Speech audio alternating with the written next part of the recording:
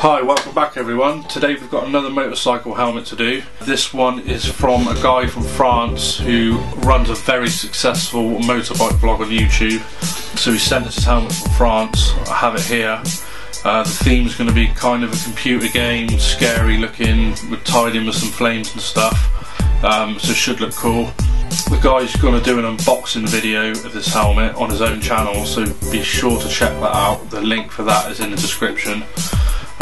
So we're going to get the helmet, strip it back, mask it, primer, base coat, get the airbrush artwork on top of that, and basically see how it unfolds. Enjoy!